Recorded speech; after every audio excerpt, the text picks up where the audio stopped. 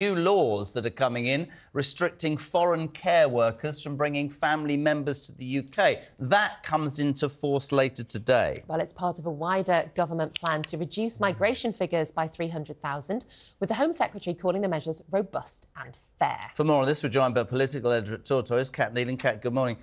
Can you explain this in layperson's terms? Sure. So last year we saw a spike in the migration figures above 700,000, the highest that we've ever seen. And so these measures are intended to try and reduce that. Part of that, not actually the biggest amount contributing towards that, was the number of care workers coming in and bringing their dependents. Yes. And that is what this is aimed at tackling today. So there will be restrictions now around people who can bring dependents, and also the salary levels are also going up.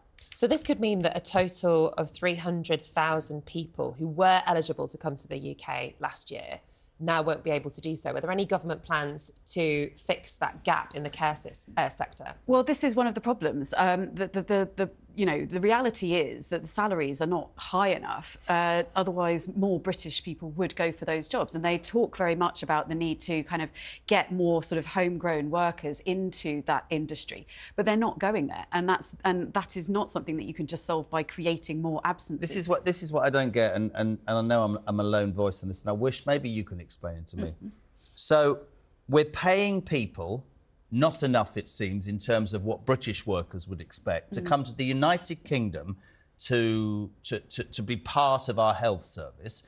We're now saying, come for money that we wouldn't pay our own people, but don't bring your families. That's fine, but I always bring it back to not the people who are mentally disabled, mentally ill or disabled, but there are people on the dole who could work. What's the maths between how much we pay them for doing very little and spending money on training them to take the jobs in the NHS so we don't have to bring people over and pay them ridiculous amounts of money? Well, why can't people be made to go to work? Because surely in that instance they're getting more from sitting on the dole. It doesn't make sense to me. I mean, we have seen Rishi Sunak address this over the weekend. He's talking about making it more difficult for people, squeezing benefits. They want to get particularly the sort of older workforce back in to try and boost the economy. And of course, we've just had the budget where we were looking at GDP figures, and per capita the country has not grown for 18 months.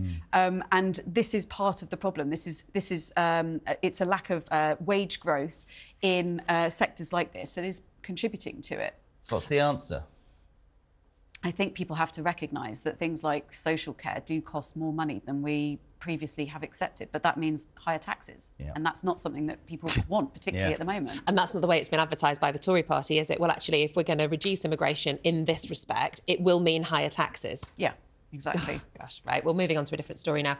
3 former Home Secretaries warned the government against politicising anti-extremism. Can you just take us through the story? Yeah, sure. So this week we are expecting Michael Gove, the Communities Secretary, to set out a new definition of extremism. It won't be set in law. It will be sort of guidance, but it is very important, and it's something that has been looked at for many months, if not years now. However, there are concerns from all different wings of the Conservative Party, leaving aside the political opponents, of course. You've got Priti Patel, you've got Amber Rudd, who was Home Secretary under Theresa May, and Sajid Javid. Now, they are not necessarily people that would ordinarily share a worldview, but they have come together to sign a letter saying it's very important that we make sure that this doesn't become any kind of hindrance to free speech, because there has been some suggestion that in seeking to clamp down genuine extremism, it may have a sort of chilling effect on free speech that might impact things like sort of the trans debate or other areas of sort of public discourse. It's interesting, isn't it? Because, sorry to repeat myself, but we were saying in the first hour, you know, you weren't here, but you used, if you wanted to have a discussion about immigration 10 years ago, you were deemed as racist. I think this is a discussion that needs to be had, but absolutely about free speech, and absolutely it shouldn't be aimed at anybody than the specific people. And we know there are thousands of people who march who do it in the right way, but there are increasing, whether it's Just Stop or whatever it is, there are fanatics, and surely as a country, we have a right to do something about that, don't we?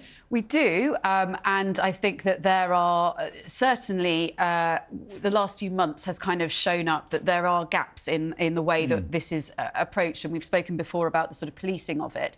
I think there is some suggestion that perhaps if there was more clarity, it would be easier for the police to actually manage some of these protests. But of course, there is always the danger of unintended consequences with bringing in new kind of guidance like this, that it could affect legitimate free speech. And so therefore it's something that I think is going to be quite challenging and quite a big political hot potato, not just Conservatives versus Labour and the Lib Dems, but actually internally as well. And it doesn't appear as though actually it's been signed off by the Cabinet yet. And we know that there are some big free speech advocates sitting around the Cabinet table. So it may fall at a fairly early hurdle. It might be that, you know, things don't quite come off this week. Well, thank you so much to Cat Neilan for making sense of it all this morning. Cat from Tortoise there.